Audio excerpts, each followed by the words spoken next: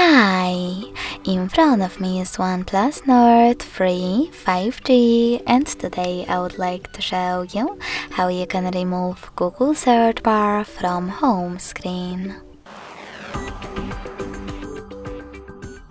First of all, you can hold your search bar and tap on Remove Widget pop-up right away.